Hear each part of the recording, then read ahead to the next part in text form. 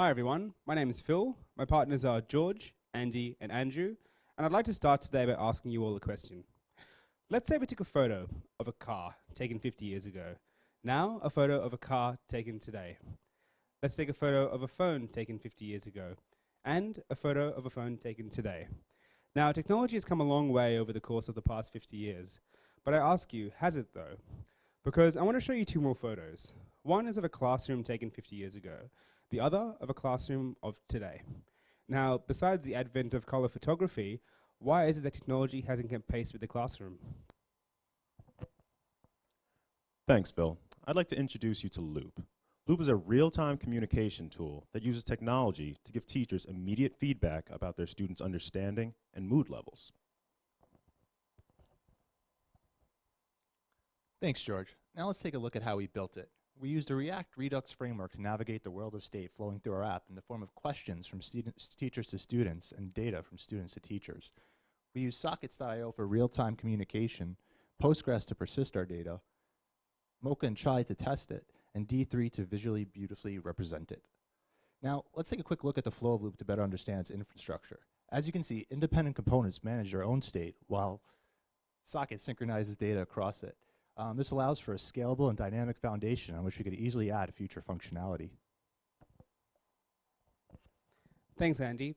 Now, user experience and design was a crucial part of our flow in designing the site, which is why we wanted to design it for how our users might use it.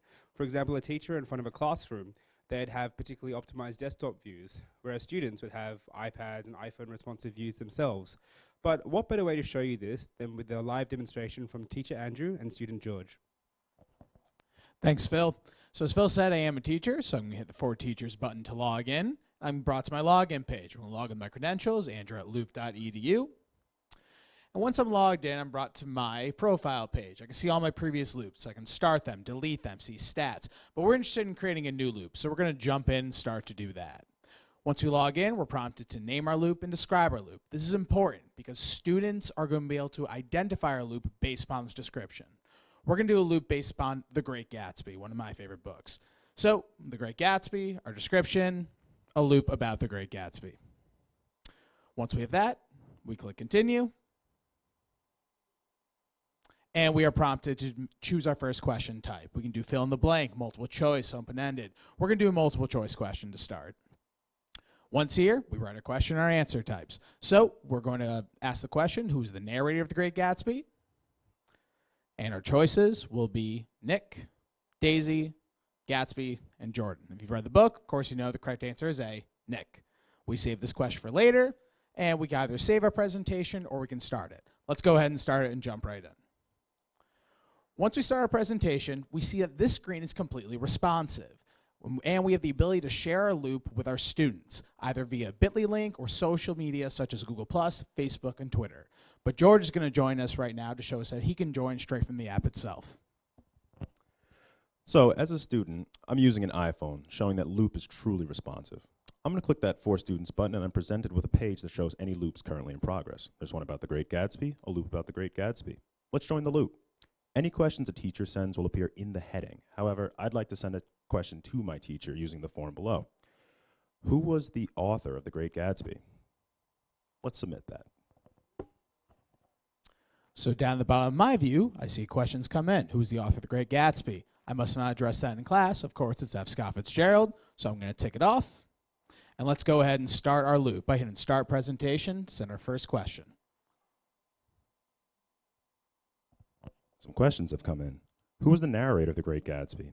This teacher's been doing a great job, so I know the answer. It's going to be Nick. Let's submit that. Down at the bottom of my view, I see the answers coming via a chart. This is the real power of Loop. This chart will update real time as students respond to questions. So let's go ahead and reveal the answer so our students know if they got it correct. It was Nick. I got it right. I'm feeling great about myself, but I'd like to let the teacher know that. I'm going to click the Mood tab and hit the thumbs up button. Now on my screen, I see the mood is going up. Class morale is up. I'm feeling really good at how this class is going. Let's go ahead, hit next card.